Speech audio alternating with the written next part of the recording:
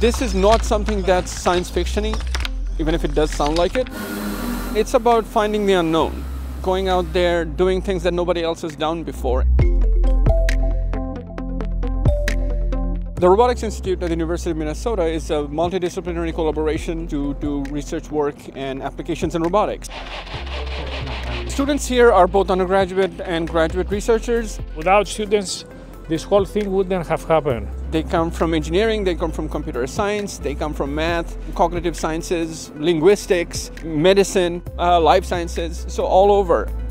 And the students who work here are doing this because they're deeply passionate about it. They are very enthusiastic. And we harvest that energy and harvest that enthusiasm to do the work that we do. A lot of our robots are meant to assist humans in some way. We started with the Scout, whose purpose was to put distance between the human and harm's way. Helping out with our food supplies and water quality, conserving the aquatic species in the state of Minnesota and the lakes. Because the economy of the state depends heavily on the fisheries and the industry that's based up on the lakes. There's work that's been going on in healthcare.